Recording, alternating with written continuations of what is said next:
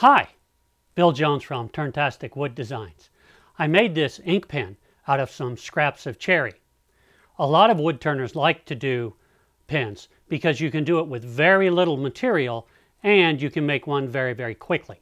So it's kind of a fun project if you don't have a lot of material or a lot of time. And I'll show you how I did it next. You do need a few specialized things to make a pen. For starters, you need a pen mandrel. Here's one that fits in the Morris taper end of the headstock, and it has a matching live center that goes in the tailstock. And of course you'll also need a pen hardware kit. There are many different styles, and for each style there are different sets of bushings that you will need.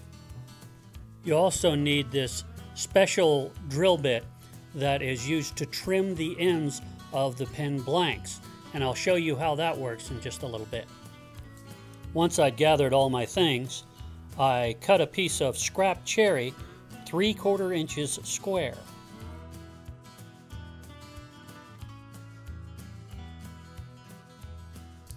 Then I cut that square piece to length just barely longer than the brass inserts from the kit. So as you can see, the blanks aren't very big at all. Next, it's over to the drill press where I drill a 7mm hole through the length of the blank.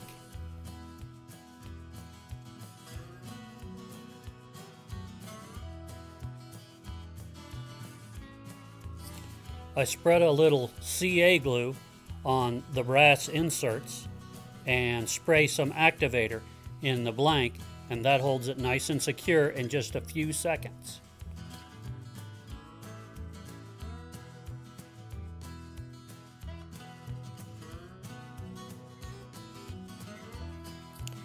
Now it's back to the drill press using that special drill bit I mentioned earlier.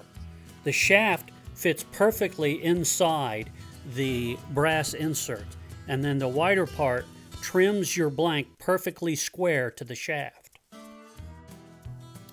Now you mount the bushings and blanks on the mandrel per the instructions that come with the kit, and then you start turning. At first I turn with an easy tool because, as the name implies, it's really easy to use.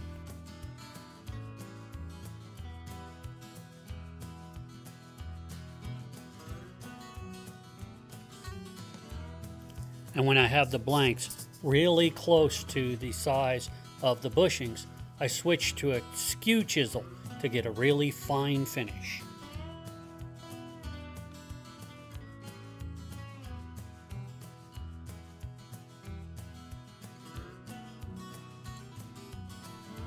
And very little sanding is required.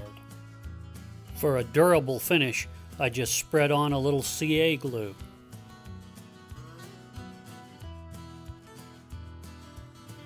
I follow the instructions that come with the pen kit to assemble the pen using a pen press.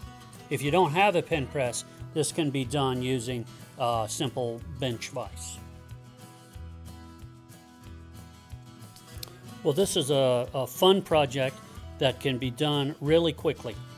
I hope you liked this video and found it informative. If you did, please like and share with your friends. If you haven't already, please subscribe to my YouTube channel. It really helps me out. And as always, thanks for watching.